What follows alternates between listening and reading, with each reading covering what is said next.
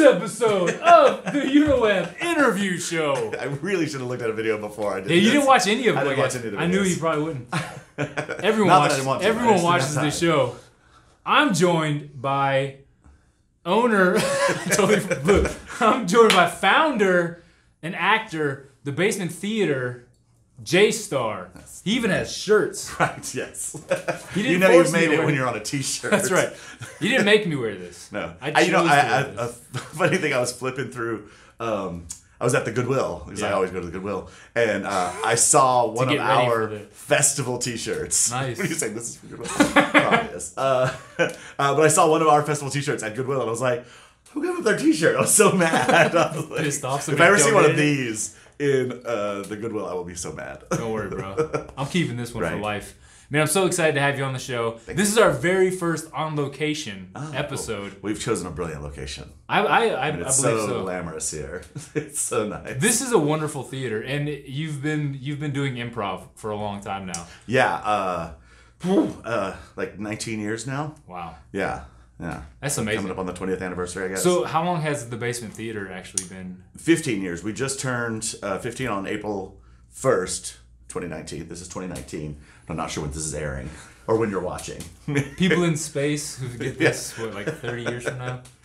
I hope it gets up there faster than there. I don't know, man. Yeah, satellites. Anyway. Yeah, 15 years old here at the Basement. So, yeah, pretty cool. It's been a long time, huh? Yeah, it's crazy how, how much has gone on here, and it feels like, a blink of an eye. Yeah. But then you go 15 years. That's a lot of years, And I'm always interested. I know you haven't watched any of the show, which is strange because everyone in the world watches the show. Right. I have technical difficulties. I'm not able all the time. There's a Wi-Fi problem. Yeah. But I'm always interested in knowing the why behind how people get started and what they're doing, because this is obviously a work of passion and love for you. Absolutely, because there's no money in improv. Okay. Merchandise. Merchandise. You gotta sell the t-shirts. It's so weird to me because improv is it's so dear to me. Like, now that I'm in improv, I'm like, it's the thing that I needed in my life. Yeah. I started out not really as an actor, but as an actor. When I was a child, we're going to start back. I was 10 years old. The beginning of time. We won't go that far back. But I was always fascinated by performing and loved performing. And my grandfather built me a stage in my basement at my house. So I had a little stage that was not... That's what he called your cage? Much bigger, yes, right. Beauty and J-Star. Please trade me for Belle. No, he didn't. But I had a little stage, and it had two little dressing rooms, and it had 5 lights. It was a track light, but I could put little colored bulbs in them and do the lighting. And it had a fluorescent light at the back, and somehow you got these colored pieces of plastic that I would slide in there and make the backdrop be a different color. And it was just like a white so thing. Cool, man. And I would put on shows for myself, not even force my mom to watch them, or I just did shows in the basement. What was the first stuff you were doing? What did you? What I remember doing all the time is singing along or singing Liza Minnelli's New York, New York with Robert De Niro. It's like this weird musical. Pardon me, sir, I've a problem. Lost my glove and I could use your light. Right. Wow. And it's this whole thing. I would sing both parts, the boy and the girl, where this guy's looking for his glove from the usher and trying to get a date with her. It was just dumb. It was so, I loved it. It was so much fun. But I never considered acting as a career. I never was this is what I want to do when I grow up. Right. And when I was in college, a friend of mine worked for the newspaper, and they were filming something on our campus. And they also had a studio downtown, down at Lakewood. And she asked if I could drive her to their studios so she could take pictures. Mm-hmm. And I was like, sure. Went down there, and I was just hanging out while she was taking pictures. And this crazy, short, blonde-haired woman, just frizzy blonde hair everywhere. I say that like I don't have frizzy blonde hair. I have a different image of myself. Just so strange. she was like, you're here. And I'm like, what? Yes, I am here. And she's like, oh, good, thank God, get to wardrobe. I'm like, no, I think I'm not the person you think I am. And she's like, you're my guy, right? You're my guy, my frat guy? I don't know what you're talking about. She's like, come to wardrobe, you're going to be the guy. And she just put me in this movie. Evidently, whatever actor was supposed to do these 3 lines didn't show up. Holy crap. And so I was put in wardrobe, very tight wardrobe. Those of you who've seen this film, which I will not say what it is. Cool. No, I was put in these surf shorts that were so tight. Anyway, I ended up working on this movie for 2 weeks. Wow. And got paid for it. And it was like this revelation. I was like, oh, you can do the thing and get paid for it. Yeah. Like it didn't. You don't have to just be in your grandpa's basement. Right, exactly, yeah. And not that I don't want to be. Who doesn't? That guy's place is amazing. Right? There's a stage in life. Anyway, so I was studying art history and French at Oglethorpe. Well, can I ask you about that real quick? Because is that not just like something that you're just like, holy crap? Did you know at the time when it happened, it was like, the universe coming together for you to be like, here, man, you should be doing this? Yes, it was. It was like, I'll say it was more like automatic doors. Yeah. Like all of a sudden these doors just like slid open and I saw this whole like world that I didn't really know existed because I'd only seen the outside wall and didn't know like how it worked. But I saw, like I hung out with actors who, were coming and going and being paid, and the cast people, all the crew and everything. And I realized like all these people do this for a living. Like I just never knew that was what was on the other side of a movie. Right. Anyway, so I was studying art history and French at Oglethorpe and started looking into getting into a theater program. I was like, why don't I study this thing that was so fun? And so I got into the theater program at Georgia State and went there to study theater. So art history, French, theater. Now I can basically do Molière plays. That's what I can do. In French, you're welcome. It's a huge audience. Right. So I started doing, like, when I got into theater school, I was doing musicals and plays, and I was like, oh yeah, this is it, And then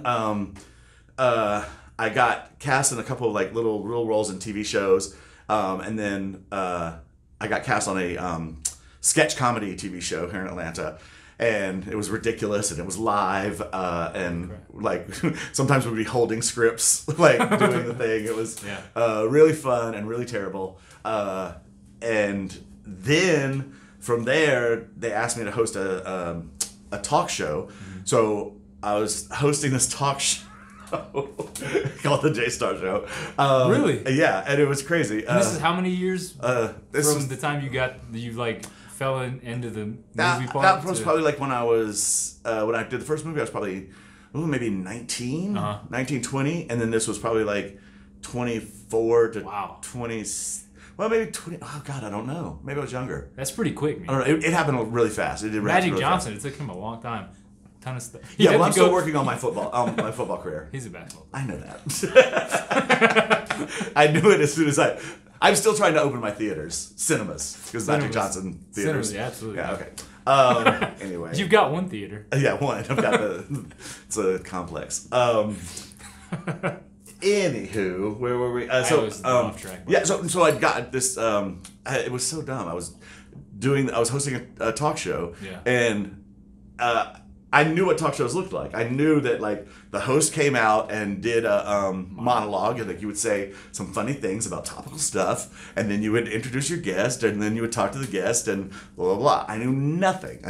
Yeah. I'd never done a monologue, never written a joke about it. I didn't write jokes. I would walk out and just talk to the cameramen because we didn't have an audience. Wow. Which this is really funny because this is where the improv starts trying to force itself into my life. Yeah. We had this group on called Laughing Matter. So somehow in all this, I met this guy who liked the show, and it was like his mom was best friends with my maid or some weird thing. So weird. But he watched the show and he thought the show was fun and funny, and he came to work as our booker. So he would like find the local talent to put on the show. And he got this group, Laughing Matters. who is an improv troupe. I heard those words before. Troupe and matters and laughing and improv. But I didn't know what they meant all strung together. So they come on, and it was really funny because they're in the studio, and there's basically like 3 cameras, and we have our little set with the sofa and chair. Yeah. And there's like a performance space.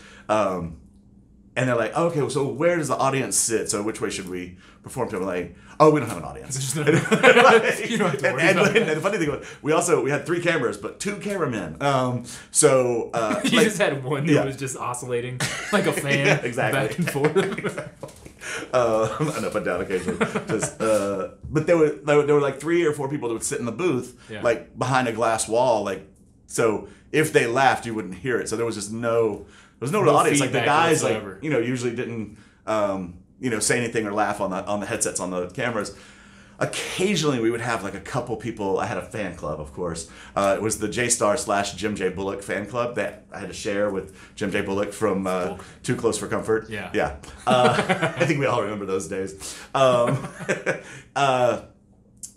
they would sit in the audience a couple times. Like audience, I mean, like we would find a folding chair in the studio, and they would sit in there. Anyway, so these guys were like, well, we performed to an audience. Like, we get suggestions like, oh, the cameraman will give you suggestions or whatever. Like, so they did it, and it was fun, but it was like there was nobody there except for me and the 2 camera guys were laughing at this stuff. I'm sure, like, I never watched the stuff, like, because I would just be horrified to go back and see it. Well, that's one of the hardest things. I mean, energies give you crowd, right? Yeah, totally, yeah. Wow, I just said that completely back. Yeah. Crowds give you energy. Yeah. But I've noticed, and props to you, because you're one of the funniest people I've ever met off the cuff. It's really amazing.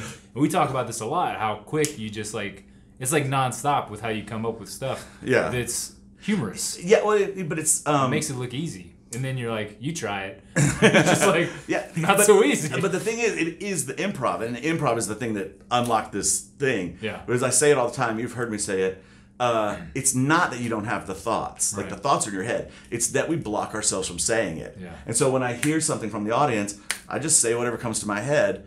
And, because I've said it, and because it's also in the heads of other people who are blocking it, it's funny. Right. Because they've blocked it. They've judged it as, yeah, that's too weird to say. But then I say it, and then they laugh because I just said this weird thing. Right. And that's the trick to improv. That's the key to improv. Anyway, flash forward. I eventually got into stand-up comedy. After my TV show. After I was doing stand-up on TV, of course. That's the way to go. Ridiculous. I have to say, one time, there's an episode that's so wrong. Just before the show, I had to pee, and I ran to the bathroom, and when we were live show, so like you had it wasn't, couldn't just hold it, but I could not hold it anymore. I ran to the bathroom, peed, and ran back, and I got behind the big turquoise curtains. We had this ridiculous, like, huge, thick turquoise curtains. Like 14 they were just so beautiful. It was crazy. It was crazy. God, I would love to see pictures of that. I know that all the furniture and the curtains from the set ended up owned by a drag queen in San Francisco. And that makes me so happy. That's like, fantastic, like the fact that like these cool sofas and chairs ended up in the right place. They found their true home. Right. They were just like on a resting spot for me. I was their adoptive home, Yeah. Anyway, so I come out and do my thing and blah blah blah, and then I just see on the monitor like a big spot on my pants. Like, and I don't know if I splashed or, I mean, it was probably a pee stain. It was probably a pee. It was just like, I was like, oh my God, this is the beauty of live television. And it was, live television. And I was interviewing this woman who ended up becoming one of my really good friends. Yeah. But I don't know if we ever watched the thing. But you bonded over that. Yeah, we did. But it was funny because she wore sunglasses on the show because she, for some reasons, needs to keep her identity secret. She's a restaurant reviewer. And so she wore big sunglasses, big sunglasses. So I'm hoping that the sunglasses shaded her image of my pants. A big pee spot. Anyway, so I later went into stand-up comedy, and that was super fun. And then, well, let me ask you real quick about that. Like going up on a live television show, just kind of 5 minutes off the cuff. Were you doing anything to prepare before, or were you just like living your life, doing day-to-day stuff, and then walking up there like, today was crazy. I saw a dog with sunglasses on. yeah. Some shit like that. Yeah. How many times did I say This that? happens so often. I'm gonna stop putting sunglasses on my dog. So weird. I saw sunglasses on a dog. Come here, Mushka. Oh my god, that's weird.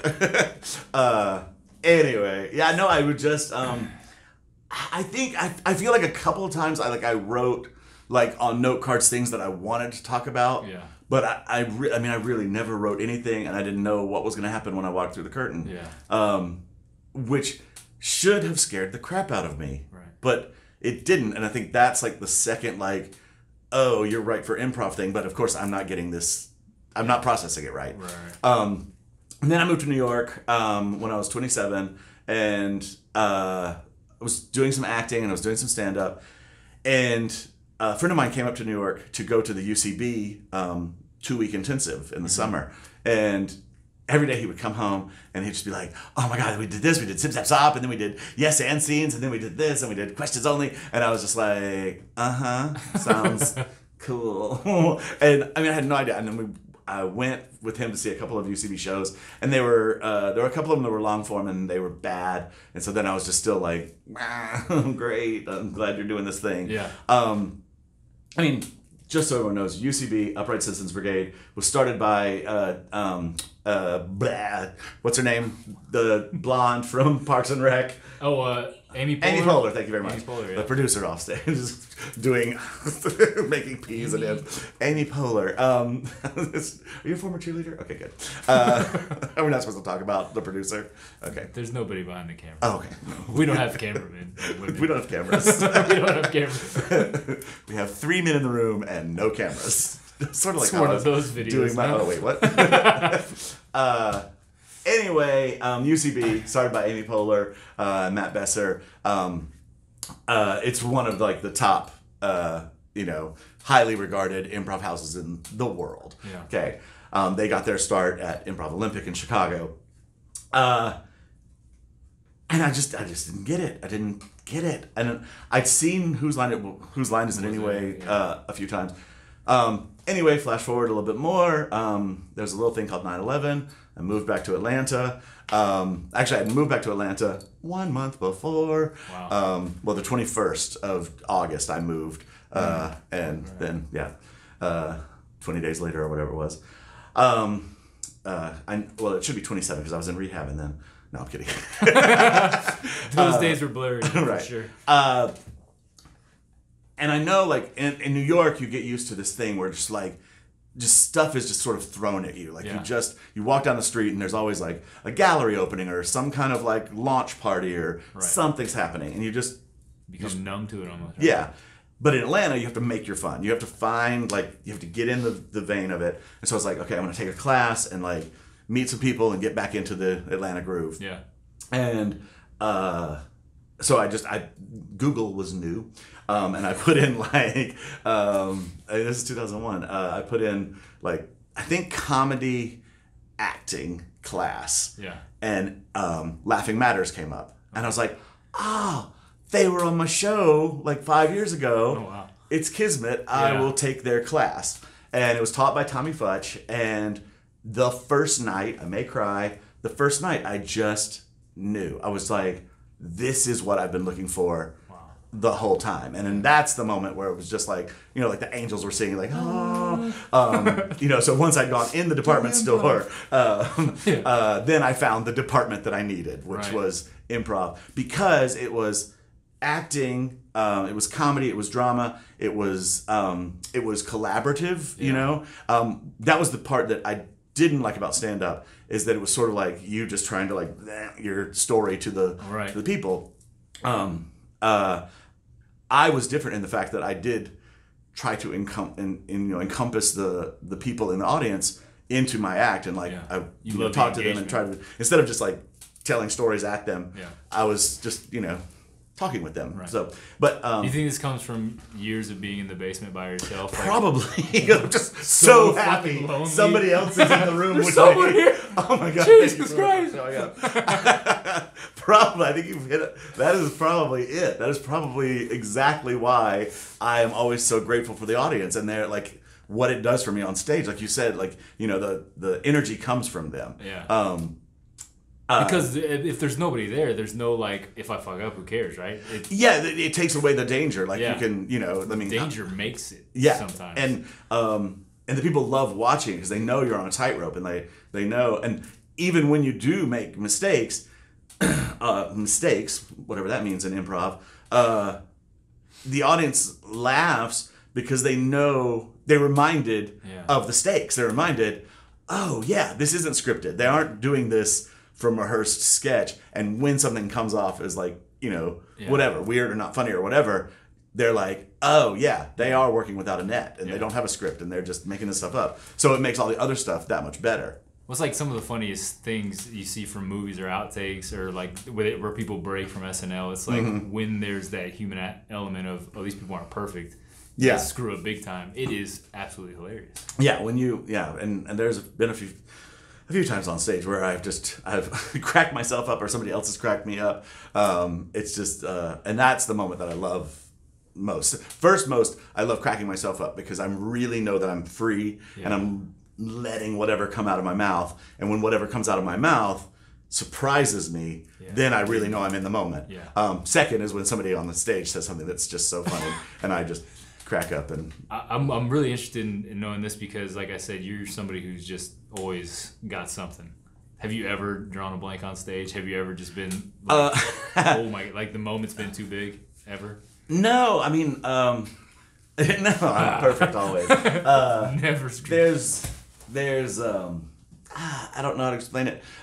There's definitely moments like, so we play this game called Song Title Sing, where you're supposed to break into song and sing real songs that are appropriate for the scene whenever they're appropriate for the scene. Yeah. And I found, like, I played it with Stacy Saturday night, and in one of the shows, I sang like 4 songs where she sang like 27.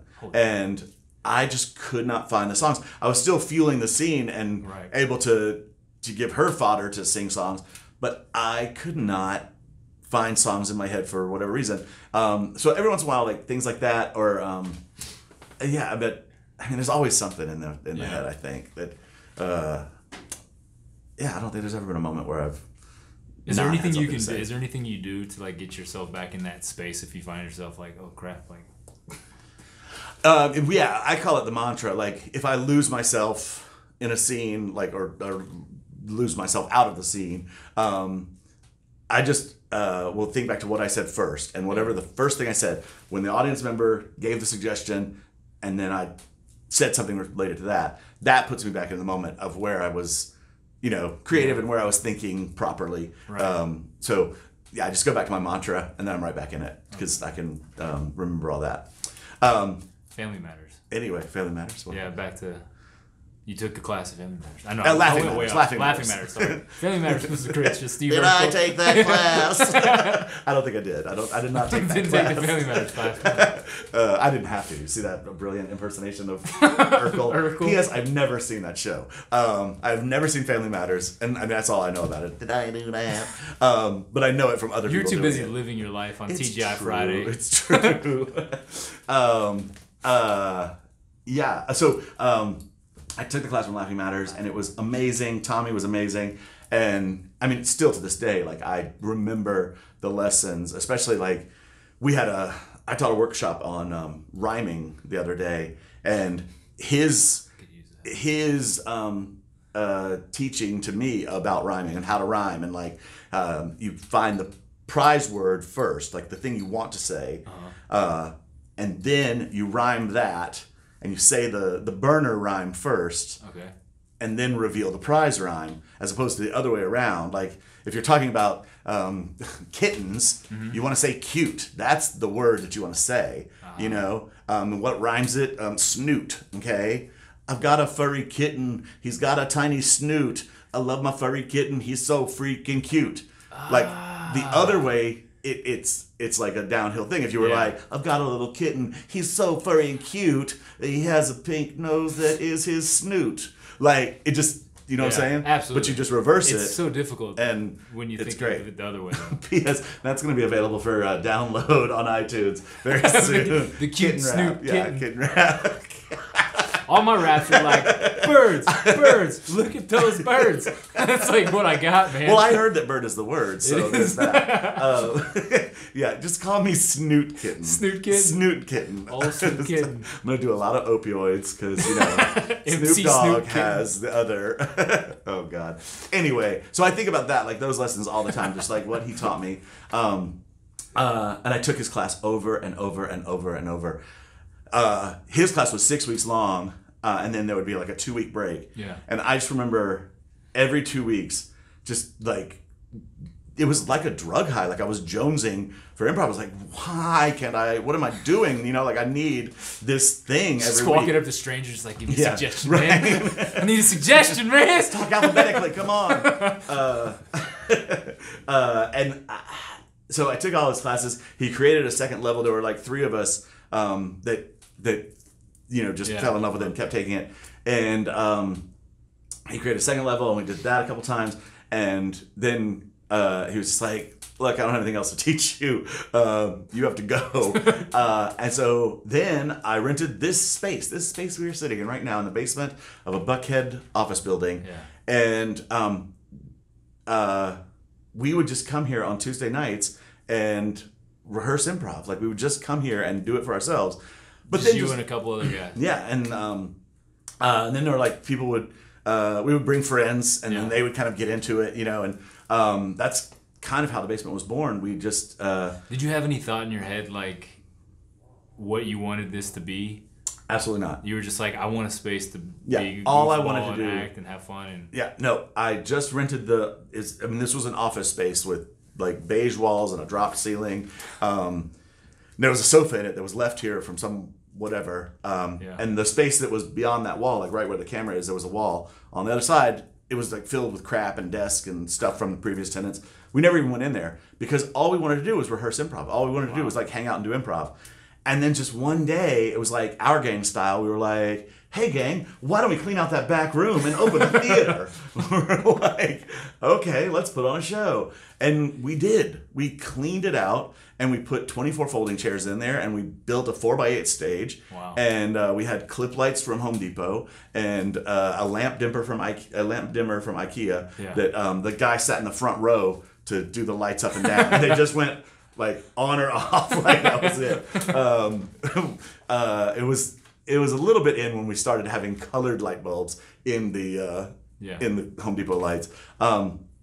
Anyway, we did that for about a year, I think, and then we knocked down the wall and we bought nice like padded chairs, and we had 36 chairs, and we reversed it. This area was our bar and ticketing area. wow. And then like a year later, we there was still a little wall left kind of over there on that side of the stage. Knocked that down, rented the space next door to us to make the bar, and made the whole theater, flopped it this way. And now we have 55 chairs. We had 50 chairs at the moment. We just added 5 more permanent chairs. Every inch. I wish you could see this space. Go to thebasementtheater.com and you can click and you can see a Google 360 view of the room we're in, like standing right where the camera is. You can see how small this place is, and we get every inch Absolutely. of use out of it. Like, But it makes for such a magical time. yeah, I mean, it's so fun to we are be a part of the show.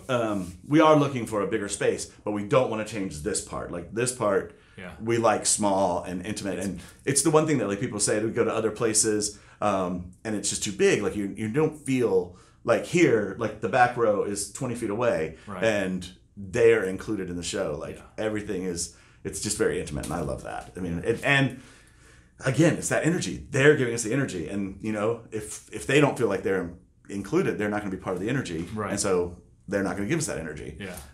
So yeah, it's. So what happened with the other guys that helped build this? Where are they at? This question will be edited out. Some things happened. Yeah. They Yeah. typically do. it was funny. I won't go into it, That's but fine. yeah, it was just you just never know. And like several times we've been approached to do like a reality show here, like behind the improv and blah blah blah. Oh, that's cool. And yeah, I love the idea, but this event had happened in our past, and this guy who thought was my best friend, who had helped me open the theater, just turned on me. It was crazy. It was crazy. It was insane. I was just like, wow. Anyway, I felt like that was so huge. I was like, that was all of our drama, all of our reality show wine throwing times are done. But then something else would come along, and like, now we have there's currently 16 people on cast. Wow. We have 4 tech people. We have 3 bartenders, and then we have a whole cast of like volunteers and stuff that rotate in and work. So it's a lot of people, and that makes for a lot of drama. We try to keep it to the minimum, but people have personal lives and stuff happens. How do you do that too? I mean, are you rotating these people? Do you set like schedules and rotate them for shows and stuff? Yeah, as artistic director, I still I will cast people. Basically, send out a schedule request form, whatever, and like if you're a cast member, you just say I'm available these dates. And then I look at all the people I put it into a big spreadsheet, and then depending on who's available for each date, I try to make the best cast possible. Like, always try to have a girl, always try to have like, because we only have 3 girls on our cast right now. Actively looking for girls. If you see this and you do improv, head this way. I have a wig in the car. Good. You too? Yes. Yeah. Yeah, because you just want a good balance. And like, there's some people who are natural leaders, like who can just take the stage. Usually I'm sort of in charge if I'm on the stage, and I'll kind of end up hosting it. Right. So there's probably like 6 or 8 of us that can actually do that, where it's just really like, I can lead this show. I can, talk to the audience and everything. But then there's other people who are like, their strengths are other places. Like they have really good characters, or they have really good just critical thinking skills. That's part of the fun of it too, right? Like, have you ever been on stage with another person who loves to be in charge, in the lead? Yeah, I mean, it is. Yeah, it becomes a power play. Yeah. I mean, it's always in good-natured fun. We always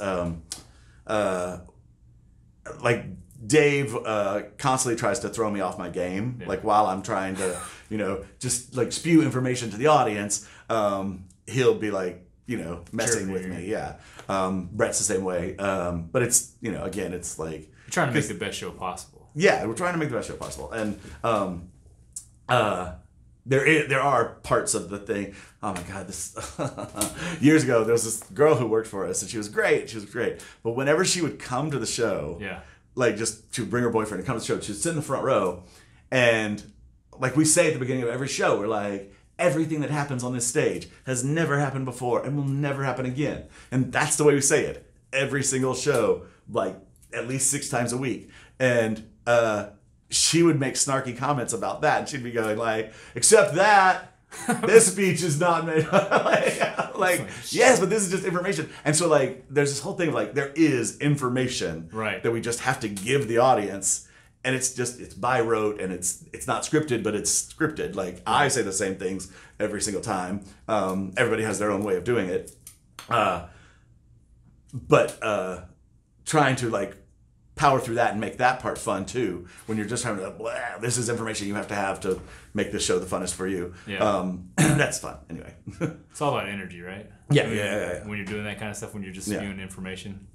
Yeah, and if we can keep it light during those times, and it's cool too. I'm always interested to know like what does the road ahead look like for you? I mean, I know we've talked, but what's in for J-Star? Like, an early grave. Do you have because with the early grave thing, you have an immense amount of energy. Now I don't know what time you actually get up.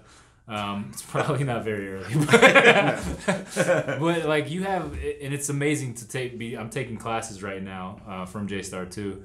I recommend anybody in the Atlanta area come check it out. But you have this amazing passion for what you do, and it seems like it's authentic. Like you're not just like, well, you paid for class, so I'm gonna give you, some bullshit. Like here's some bullshit kind of. It's like you love doing. And I was talking to Sherry about it. I don't understand. Like if somebody was staying after asking me questions, I'd be like, look, man, I gotta get right. Come on. No, I mean because improv changed my life. Yeah. Like the class I took with Tommy Futch at Laughing Matters changed my life. I go all over the world now teaching improv, performing improv. Last week in Belgium, an improv format that I created called Motel was being performed by some of the greatest improvisers from America and from Europe. And it's like, it's so incredible. Like there's I think 6 countries now that are performing this format that I created called Motel, and that kind of thing is just like, oh my god, that's happening in Europe and Canada, and I'm not even there. Like this thing, like you're not doing it. And I just go back to like, I took this class from Tommy Futch, and now all these people are affected by it. Like I have the incredible honor. I taught the very first improv classes in Nepal. Wow. So, and I performed in and directed the very first improv show in Nepal. Like, it's crazy. Yeah. Like, and it's all because I took a class. Because I put acting comedy class into a search engine and said yes to it. Like, it was just, it was all meant to be, and it all played out the right way. Even though back when they were on my show, I didn't get it then. Then there was Whose Lines Is It Anyway? I didn't get it then. This guy came and told me all about UCB. Didn't get it then. Yeah. But then I got it in 2001, and it was like, this is the time, and then all this happened, and now here we are. I mean, I wouldn't know you without that one class, and it's just like, I want that for other people because it's changed my life, just my personal life, like everything, I mean, I would never have believed, even when I started the theater, I would not have believed that I could go on a 3-month tour of Europe and Asia to teach improv, and I sit back sometimes and say, holy shit. Yeah, I do. Every single day. I'm just like, my God, how does this happen? It's so cool. It's just dominoes. And I hope that people from here, go on to do things like one of my old cast members here is on the show Special now, and it's so weird and funny. I'm just like, oh my god, like it's almost like your entire life has been an improvised scene that you've just like killed. You've been killing it. Trying to kill it. Like you've been doing because would you say this has been playing? Like, did not you at all. Planned this and at all? That's amazing, right? Okay, that's revelation number 2. We do this on this show. It's amazing, amazing. You should be interviewed by this guy. You'll learn stuff about your life. She was the first interview. Who? Oh, there's nobody there. There's nobody there. Sorry. I'm talking to you, home viewer. You sitting alone on your computer. And I see so often now, like, kids in high school just have this plan. Like, I mean, in 6th grade, they know what they're going to do. And they're like, I'm working towards this college and I need these credits and I'm going to do this job. People are always asking, right? Like, what are you going to be when you grow up? Yeah. And I hate that question. I hate that question now. Like, somebody put on Facebook the other day, what are some questions to ask on a first date? Yeah. And I do think about this a lot because are you improv, a rapist? Yeah. That's a good one. Will you drink this without question? Wait, I forgot to. Yeah. Delicious. But I was like, ask like what your greatest accomplishment is. Like ask what you're most proud of. Ask like how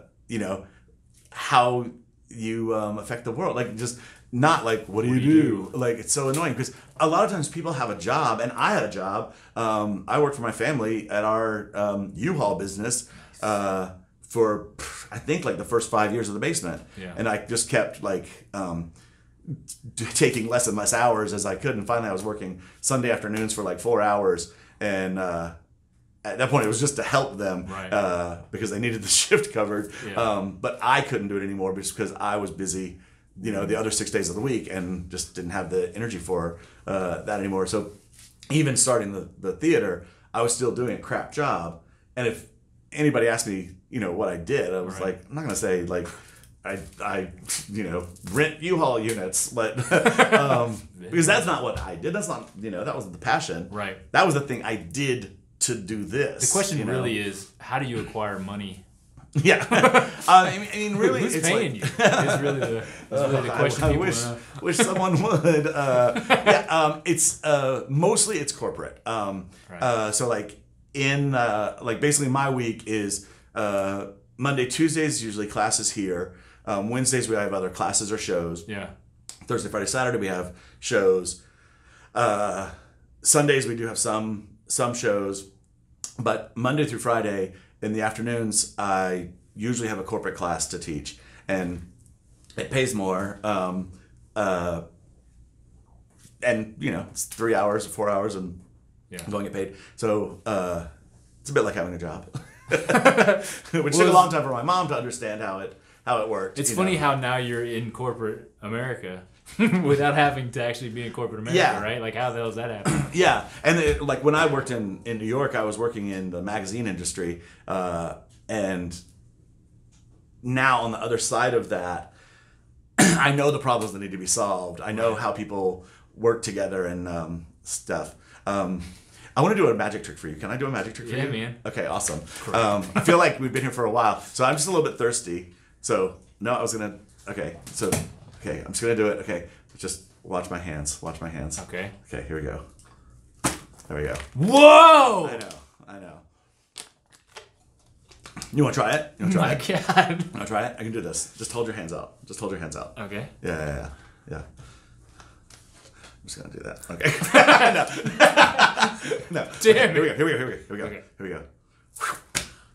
Oh. I know. It's cool. Yeah. You viewers at home should be really impressed. So this is actually as we how- mentioned, nobody else is in this room. So this is actually how you have been having any success. You're magical. It's true. I can see your horn forming. Right. It's cool though because like improv has taken me to all these places. I have met so many amazing people. But improv is like this human thing. Yeah. This thing that connects all humans.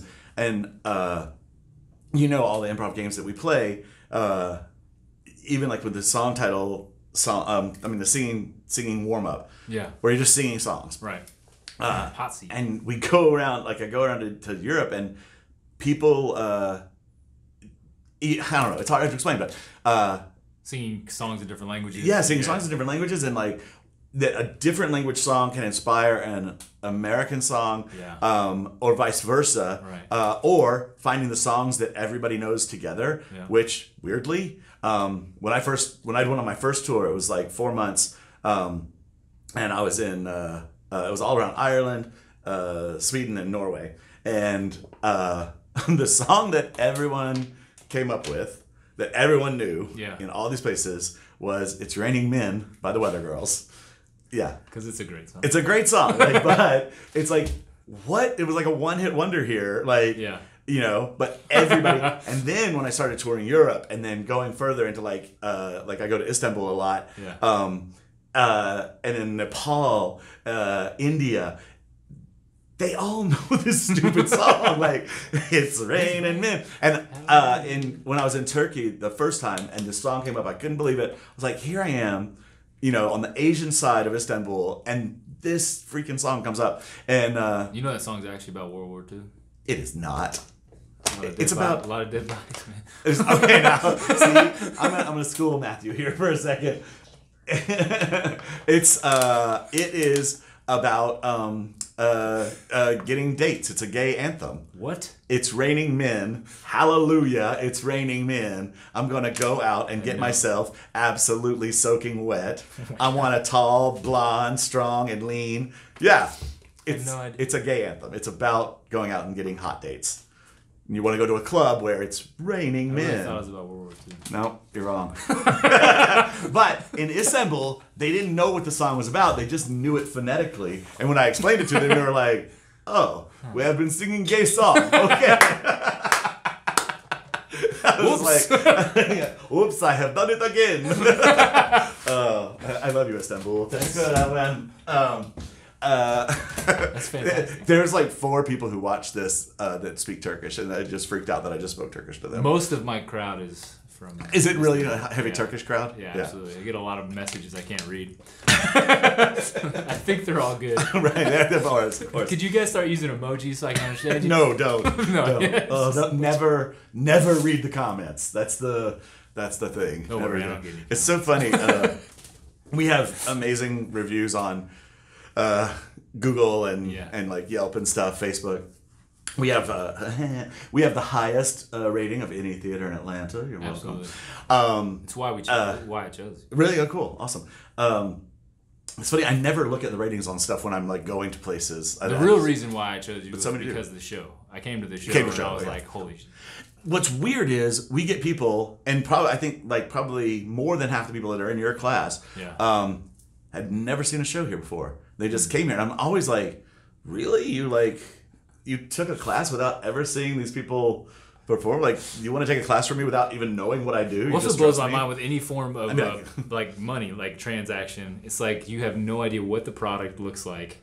Yeah. There you go. Yeah. I mean, I know I did it, but I had some like connection to Laughing Matters from before. Right. But yeah, take my money.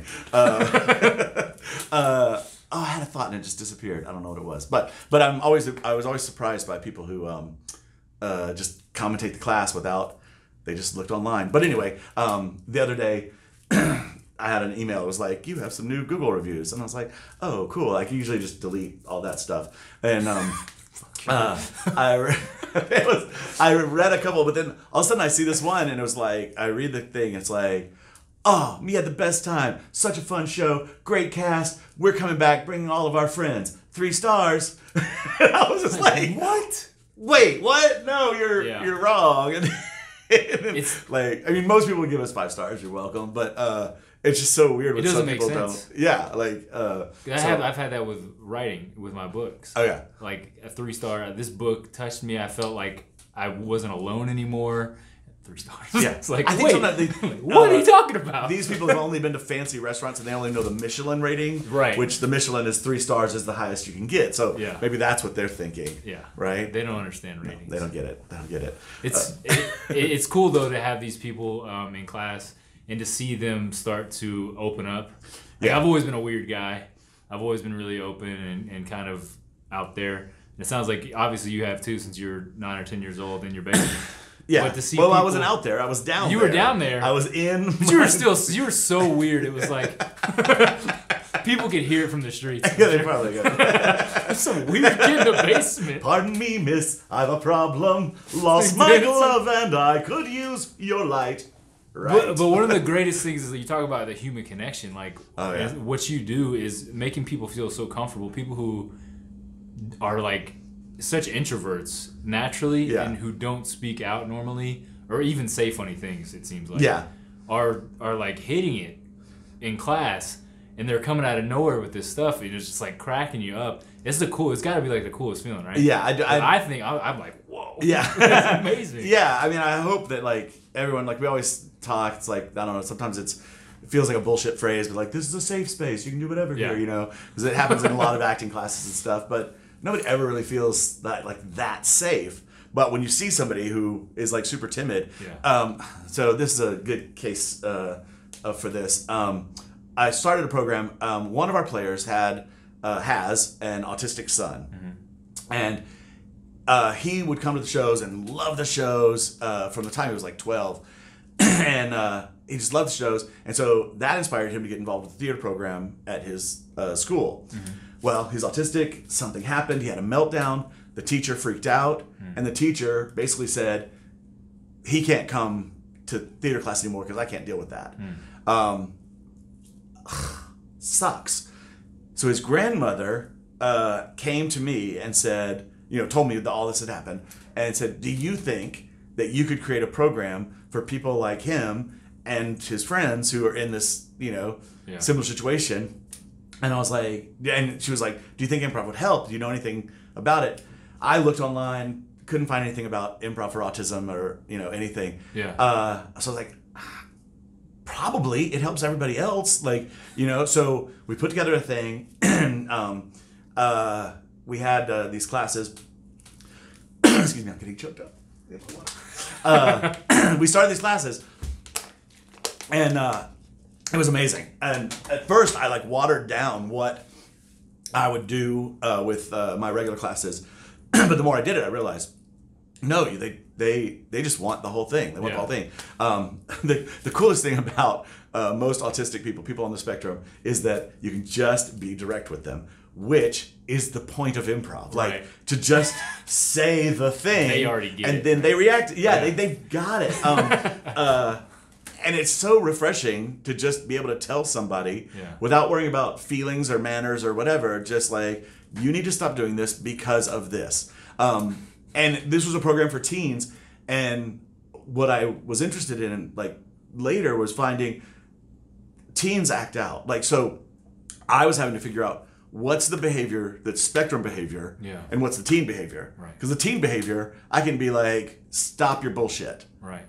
The spectrum behavior, they can't stop that bullshit. I get it. It's a little different. But so many people just lump it all together. Right. And so they're not ever treated like a teenager,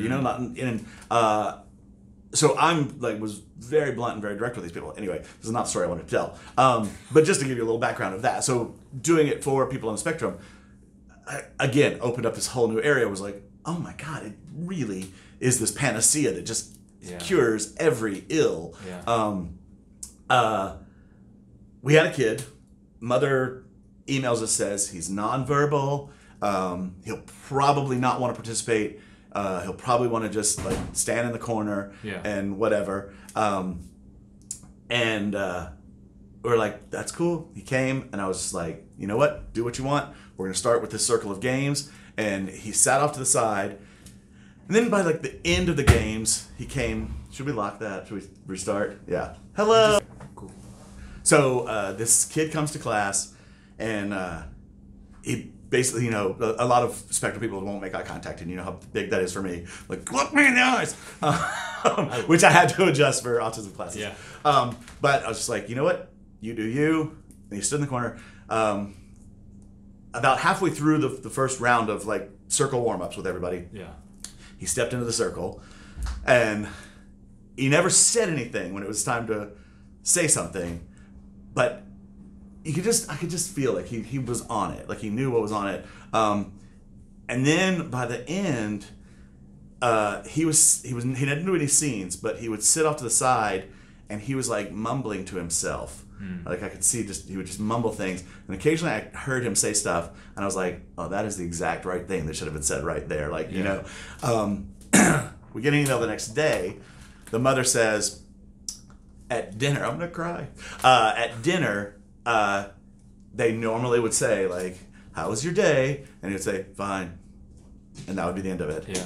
He recounted every minute of the hour-long class. For an hour, wow. Over dinner, he told them every single thing that happened. And she told me, a few things. In this email, she was he mentioned this, he mentioned this, he mentioned this, he mentioned this. And he got all of it.